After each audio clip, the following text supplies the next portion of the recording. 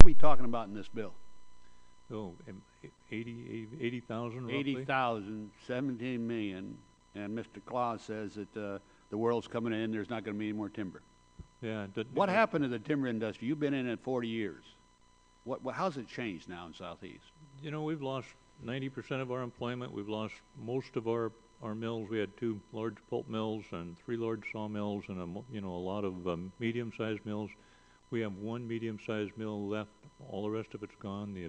The people are gone. A few of them are working for Sea Alaska. We're trying to hang on to those jobs. Well, I'm interested because Mr. Sherman mentioned that the Forest Service is supposed to supply, under the present Tongass Land Management Plan, I think 267 million board feet annually. Yes. And how much do they usually offer? Over the last 10 years, the new timber sales have been way less than 20 million board feet per year, way less than 10%. Less than 10%. And Mr. Chairman, I have to say, as an example, we're talking about 80,000 acres of land, and the Forest Service is supposed to guarantee 267,000 land. And Mr. Claus, how many, again, I go back to the Chairman's question, how many sales have you ever supported? 1?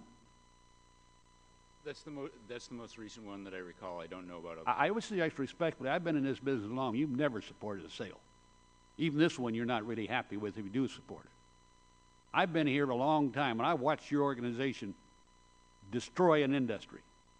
We passed the Tongass National Plan, and we were told by your group, Peace in the Valley, we're going to have small sawmills, we're going to support you. You never supported this damn thing. You want to kill the industry. You have tried to kill the industry. You have done a good job of doing it. This is the last, and is that true? If we don't get this bill passed, is there any chance for any Sea Alaska or any other industry or in Southeast Alaska that it'll work? You know, Sea Alaska is the anchor for our industry, and we're just struggling to hang on right now. If we lose Sea Alaska, we'll lose 40% of what we have left, and I think our health insurance program would collapse. I think our pension program would collapse. I think a lot of our infrastructure, towing and suppliers would collapse. I think it was extremely likely that it would all just crumble apart. Byron, I'll go back to you again. You're picking lands that have mostly been logged already, correct? Yes. And there's a road structure in, all right? Yes.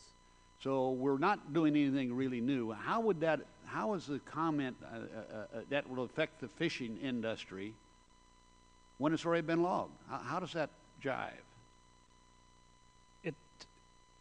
It doesn't.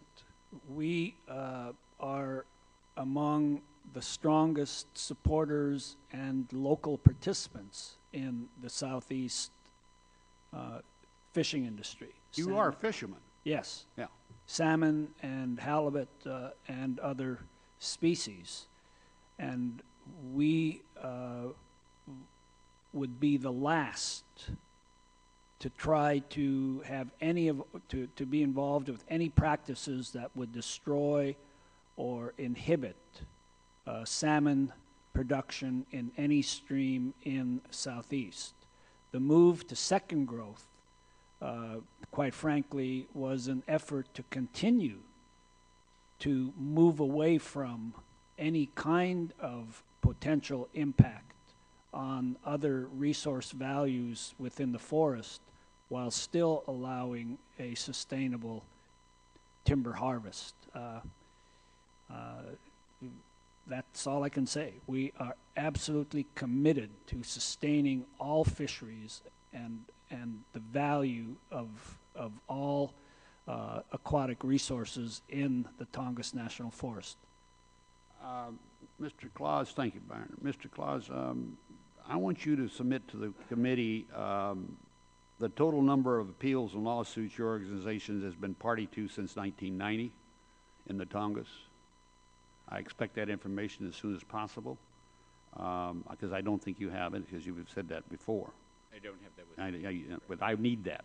I want to show you what you've done over these years and how you've used the legal system and how you've destroyed the economy and how you're trying now to destroy the native people. And I got a sort of kick, Madam, from Hawaii. He's heard Native do it. We got 2 of the Native leaders right here. We got 1 more in the back of the room. These are the leaders. And I get concerned when a white guy starts talking about what the natives are saying. And I'll be right up front with you about that. The Native leaders are elected, they're chosen, and they're the spokesman. And the sacred sites, to me, is a crucial issue. And the selection of 80,000 acres, Mr. Chairman, out of 17 million acres.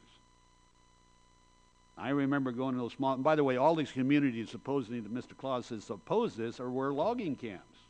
Now we got some retirees sitting there, and government workers, people that have it made, living on federal land, getting a paycheck, trying to take it away from, I call, the original owners of the land. And that's the injustice. In this committee, there's going to be justice served for my American Indians, my Alaska Natives.